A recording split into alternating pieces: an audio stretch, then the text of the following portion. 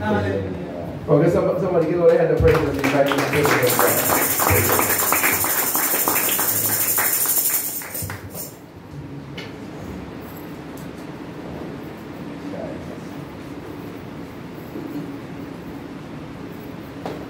Good morning. Good morning. Greetings to all of you this morning in the name that unites us all, that Jesus Christ. Hallelujah. Somebody say Jesus. Jesus. Hallelujah. Hallelujah. You know, we're not here today because some fete or some zessa, Sunday morning zessa is going on here. Amen. People unite in times like those and for seasons like those as well. But we're here to celebrate Jesus. Amen. Ultimately, all of the activities that we take part in this morning is in celebration of our Lord and our Savior Jesus Christ. Hallelujah. So welcome to the house of the Lord. I thank you very much for your accepting me here in the beloved, in this part of the vineyard. To Pastor Muhammad and his lovely wife. I always wonder where she gets the energy from. I don't know. But yeah, no, it's something that the Holy Spirit plus. You know, but God bless you in your ministry. And likewise, Pastor Muhammad, God bless you. And all of you here today, God bless you. Welcome to the house of the Lord. I'm going to leave a thought with you today.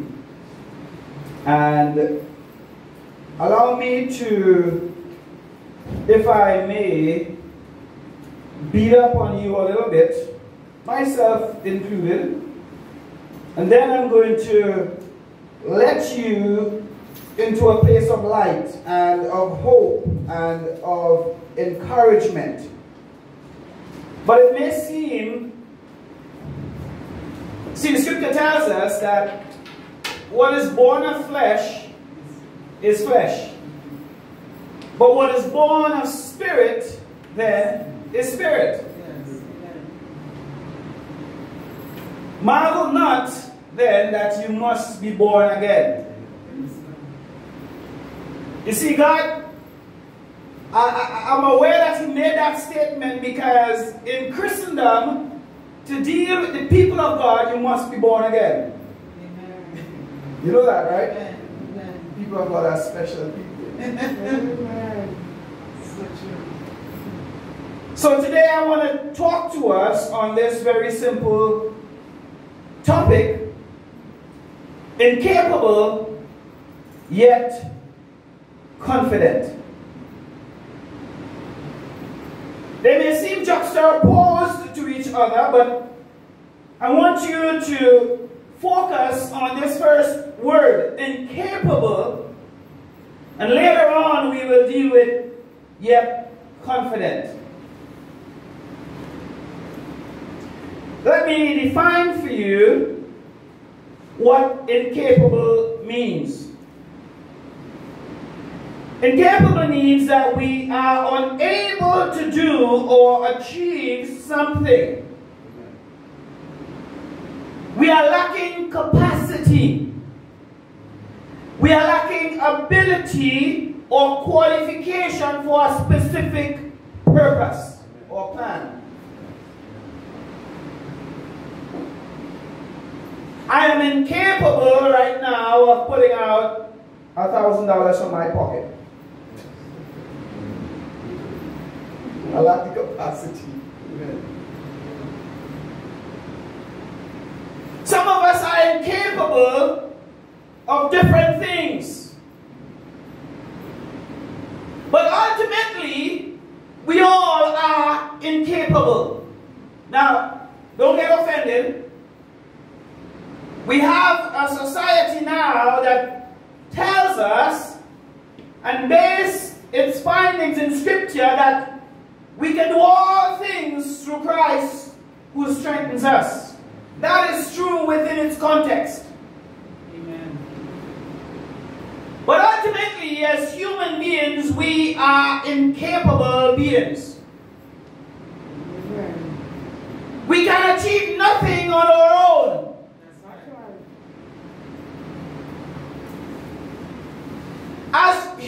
means mere mortals because we gave up the right to become. And when God created us, He said He breathed into man's nostril and man became.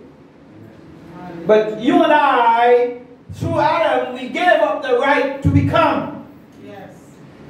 And in giving up the right to become, by disobeying God, we lost the potential to be capable to do anything.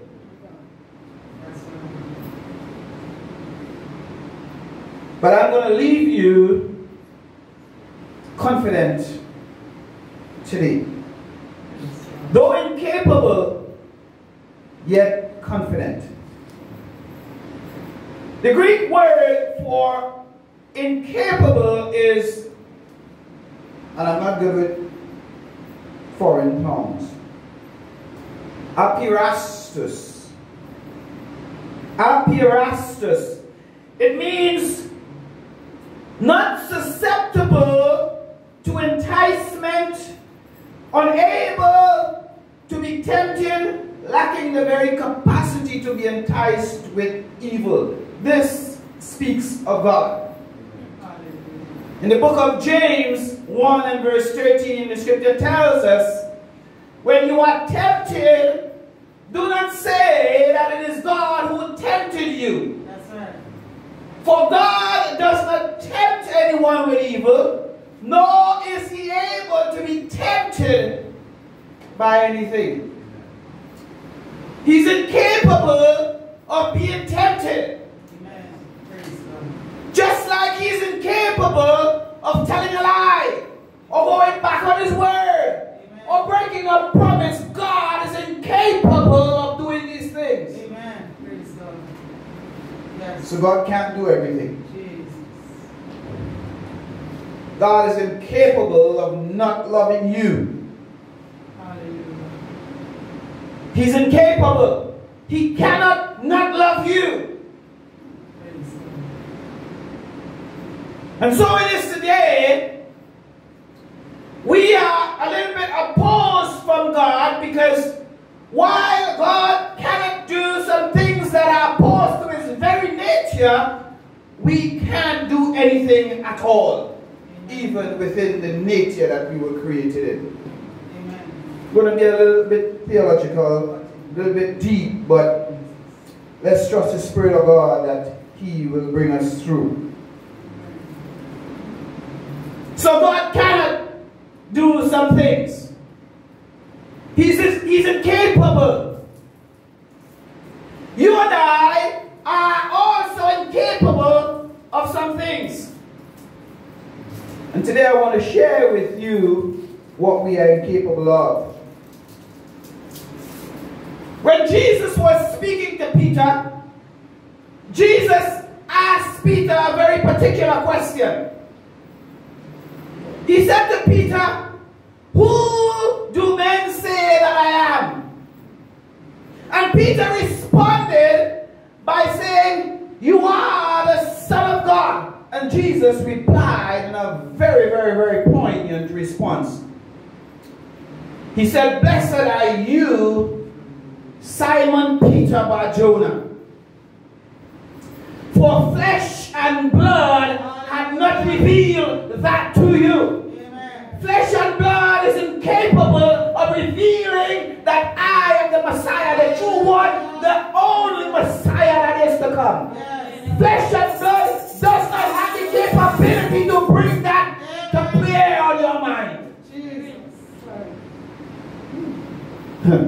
Glory to God. That is why he that is born of the Spirit is spirit. Yes. Hallelujah. Let me tell you something else that we are capable of doing. You see Revelation? Can't do it. And that is why God took it so seriously. And He said in the book of Deuteronomy, He said, anybody that prophesies a thing and it does not come to pass, Yes. take them out of the camp and stone them. Because revelation and inspiration is God to you by the Spirit of God alone. Glory to God. Praise God. We are incapable. Hallelujah. Jesus. Spirit of God. Hallelujah. So it is, the scripture tells us through the Apostle Paul. Amen. He said that the natural man, the man that is uncleansed, untouched by the Spirit of God, he is incapable of receiving the things of God, for they are spiritually discerned. Incapable. Yes. Incapable, pastor. The things of God are to be handled and understood by the people of God. Because in them, they have the capability to bring to bear the righteousness of God in this world. You see, sometimes we don't recognize that we are incapable. That's the worst thing, you know.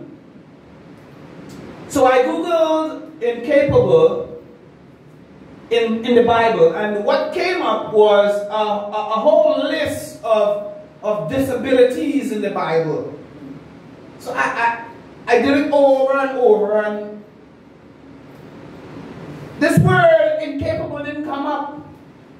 Only impotent, only disability, only things that would have pointed towards incapability, but not the very word itself. And I recognize there must be somewhere. I got some trouble with this messaging, because I was looking for this word incapable, but I couldn't find it. But what I found was men and events where they realized that in and of themselves they can do nothing. For I can do nothing of myself but by the power and the Spirit of the Most High God. Amen. One such person was Gideon. Gideon is there. Imagine I say, you know anybody that's really skinny?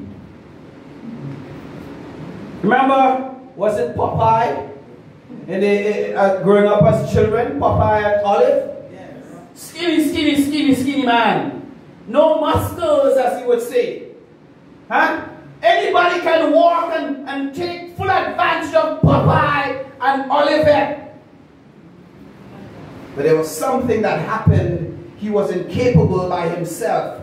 But there was something that happened when he ate spinach. Yes. There was something that happened when Popeye ate spinach. And so it is, we are like Popeye in many areas, in many sense, that we are skinny.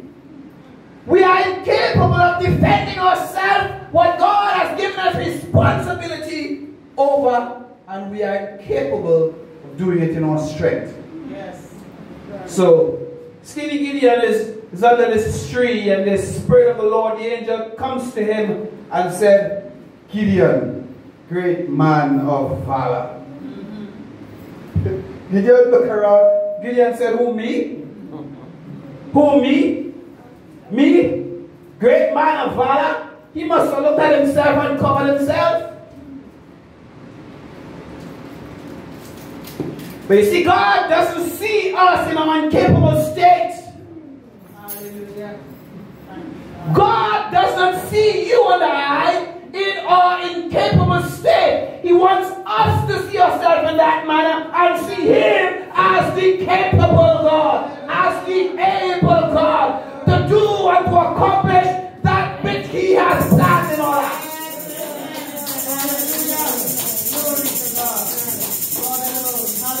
So He called out to Gideon.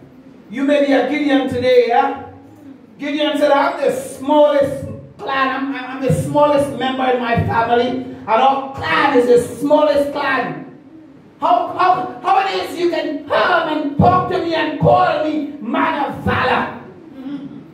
Glory. What is your position in life today?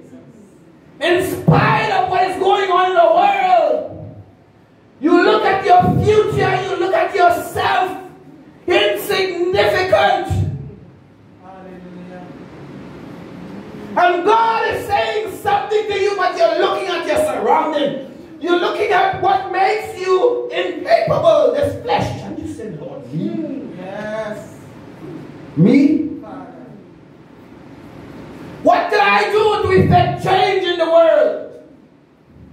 What can I do to assist in bringing souls to the kingdom of God? Me, what can I do? The voice of the Lord says, don't be afraid. Don't be afraid. It's not you that is going to do it to perform the work. It's the Spirit of God. Hallelujah. We praise God. Hallelujah. Likewise, we look at King. Just going to go through some and remind. It's good to be reminded of the scriptures, you know. Amen. King Solomon, when he ascended the throne, when King Solomon ascended the throne, he had the task of building the temple. And as he was about to be enthroned and to take his position as leader after the death of his father David, King Solomon recognized that he was incapable. He recognized that he was inexperienced. He recognized that when he looked upon the landscape of the people of God, it was a calling that was too much for him. Let me tell you something. One of the most important things that we can realize and understand as human beings is that we are inadequate. You see, if we recognize that we are inadequate, then we must need to get support from somewhere else. So Solomon recognized that he was inexperienced, and the Word of God tells us that Solomon went to the Lord. The Lord, as he slept, the Lord came to him rather and said, ask me whatever you want. I am sure if we are, listen, we're in a position now that if we are sure it's the Lord that comes to us and says, ask what we want. Oh boy. Oh boy. The list will be so long. And just before the end, we'll remember, oh yeah, give me some grease. It will be all the things that we desire and we didn't even desire. Let me tell you something. When you recognize that you are incapable, Solomon recognized what was important to him. What is important to you? What was important to King Solomon was the fact that he had responsibility over the people of God, the called one, the chosen ones of God. And therefore, he did not want to fail God in his duty as king. So God said, oh, what is this you want? Solomon said, recognizing his incapabilities and his experience, he said, Lord, give me wisdom, yes, that I might rule your people and judge your people well. Hallelujah. And immediately, the scripture tells us that a situation arose. Immediately, a situation arose between two mothers. And the two mothers came. Two of them had a baby same time. One lay down and her baby suffocated her baby. She died. And she got up during the night, recognized what happened, stole the other one's baby, put it beside her, and took her dead baby and put it beside the other baby. The other mother. And that situation fell smack in Solomon's lap. Hallelujah. But he recognized just in time that he was incapable to judge. And he gave God command of his life, command of his mind, command of his decision making, and victory came. Let me tell you, when I read that event, brethren, who could have come up with a solution like that? Jesus. There was a man, a king, another king of Judah, by the name of Jehoshaphat. The armies of the Arab armies came up against Jehoshaphat and the kingdom of Judah, and they taunted Jehoshaphat. They spoke to him, mocked him about his God, Let me tell you something. They belittle his God. The same God that allowed these people not to be attacked when Israel came out of Egypt, they came back to bite Israel in its behind. You know people like that? You grant them grace. You do all the best that you can do for them. And they show their incapabilities of being thankful. And they come back to bite you in your butt, as you see. But you know, as people of God, even though we are incapable in so many ways, yet we have a quiet confidence. How many of you have been in situations where you are overwhelmed by the enemy's plan and work in your life, but there is a quiet confidence in you? Hallelujah. Deep down inside, you know that God is going to come through. Hallelujah. You know that God will make a way even where there is no way. God will come through. Hallelujah. Yes. You're not capable, you're not able, but God is able. Jehoshaphat went before the Lord and he called the princes and the armies were arrayed before Judah, ready to pounce and to destroy. And he was reminded that, don't you know that the God we serve is not only the God of the mountain, but he's the God of the valley as well. And therefore we are not able to come before this army, but God is able. Yes. Hallelujah. Doesn't matter what is arrayed before you in your life. You might be incapable of putting up a defense, but God is able. If God be for us, then who can be against us?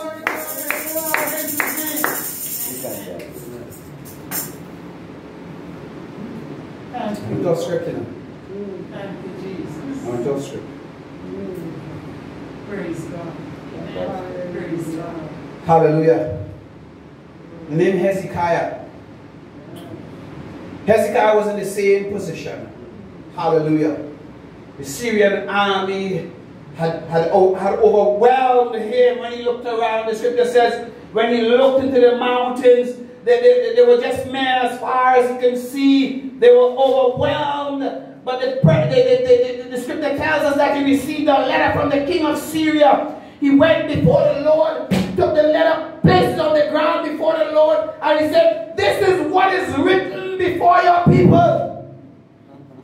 We are incapable of dealing with this, Lord, but we surrender it to you. We are not going to attempt to defend or fight in our incapable state, but before you, Lord, we know we will be victorious. Hallelujah. Praise God. A voice came back, you know. Never worry. You see, the battle is not yours. The battle, remember that. In your incapable state, the battle is not yours. For the battle belongs to the Lord, God of hosts. Thank you, Lord. Yes. Thank you, Lord. Do you recognize anything that you are incapable of today?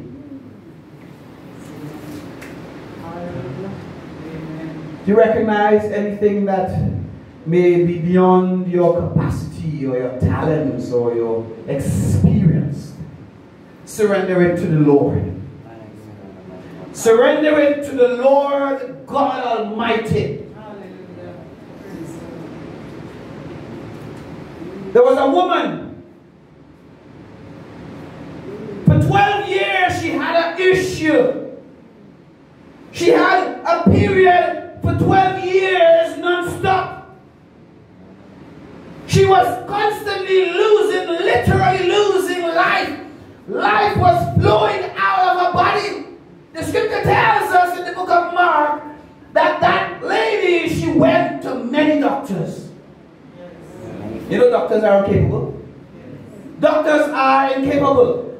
Doctors and scientists, government offices, the prime minister, presidents, they are incapable.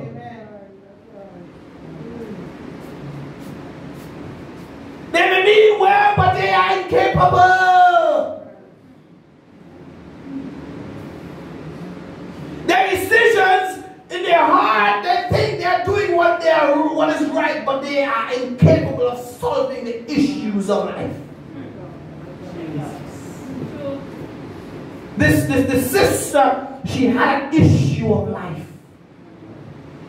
And she went to those who she thought would know how to solve her problem. But they were incapable. Yes. The scripture said she spent all that she had. You ever spent all that you had on an issue? No.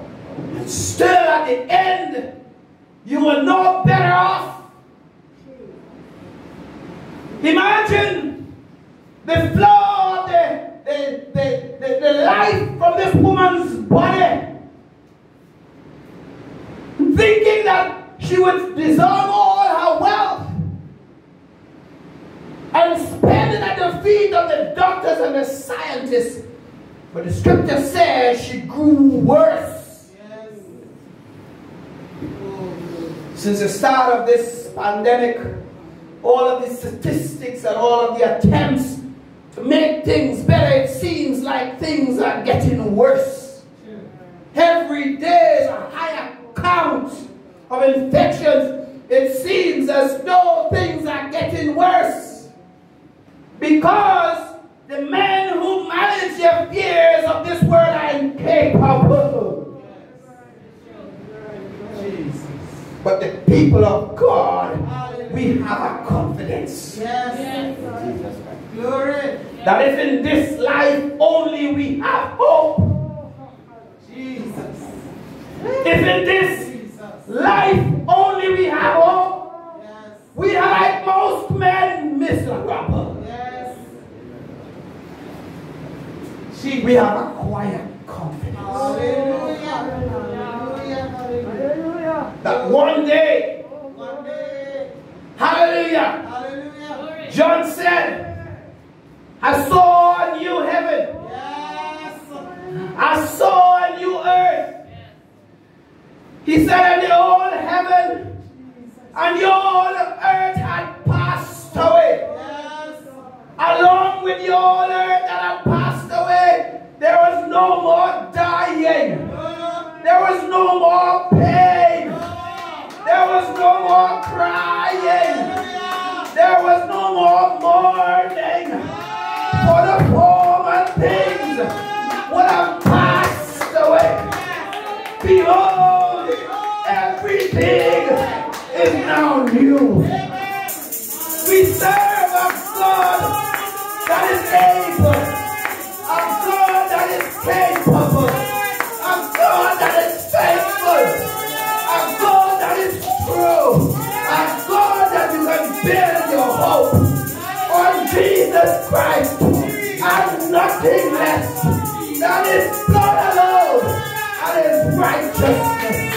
We dare not trust the sweetest praise, but wholly on Jesus' name, on Christ the Son. What I stand, all on the ground is sinking fast. All on the ground is sinking fast.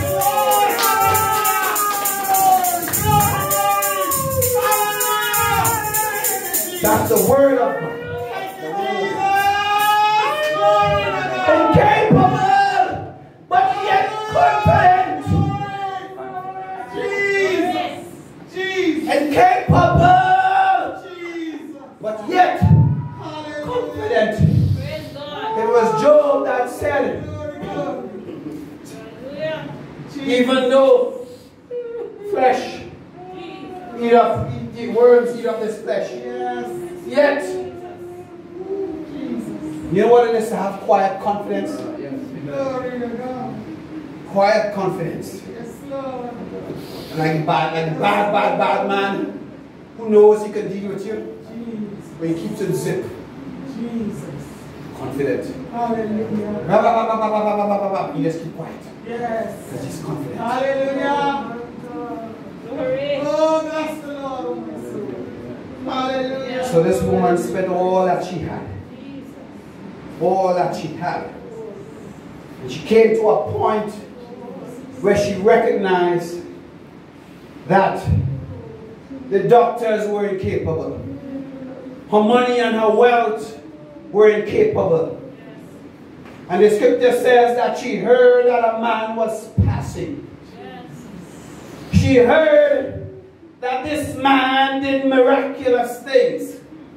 His name was Jesus. The scripture says, according to the book of the law, that when you have an issue such as she had with a flow of blood, that like we have it today, no contact and no mingling, she could not go amongst the people because she would have contaminated them.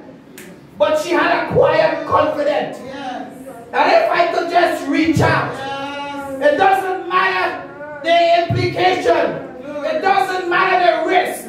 If I could just reach out and touch the hem of his capable garment, and know in my heart that I will be made whole.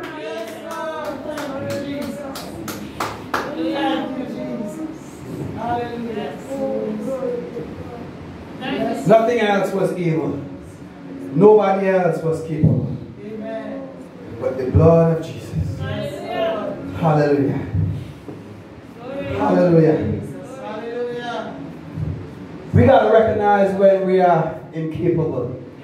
We got to recognize that we are incapable of everything. Yes. We can do nothing. I can do nothing except the Christ that is in me. Yes.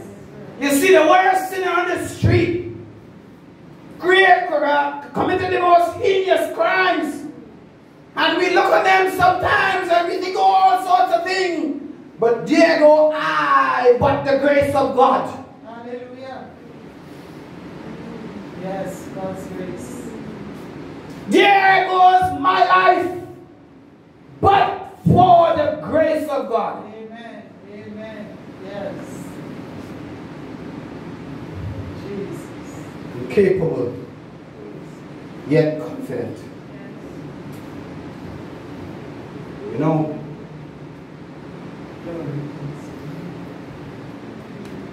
we are capable of one thing.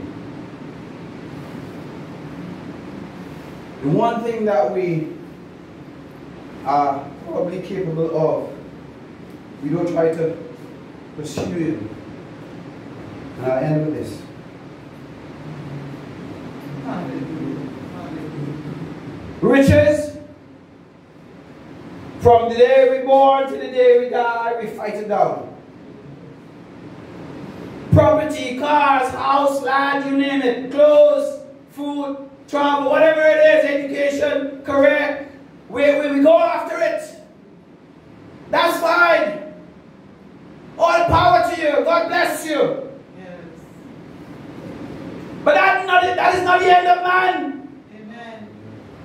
Hallelujah. God created, let me tell you why we are incapable. Because we walk out of lockstep with God. God is the source of everything that we can ever have or be. Yes. We walk out of step with Him, we can't achieve anything. You want your life to be an astounding success. In word and in deed, in your thinking, walk with God. Find your place with God. Let God declare, not yourself, that you are like He did with Job. Do you know that my servant Job is a righteous man? Hallelujah. Yes. You want to succeed in this life? You want to succeed in this pandemic? You want to succeed in everything you put your hands to in life? Walk in lockstep with God. Like Solomon did, ask Him to have wisdom as your guide in all your decision making. Surrender, submit all your ways unto God, and He will direct your path. That's where success comes from. Walking in lockstep with God. May the Lord bless you. May the Lord keep you. Believe it or not, I went off track today. See, I didn't even use mine. But God is good. Trust that your presence will remain in God. The things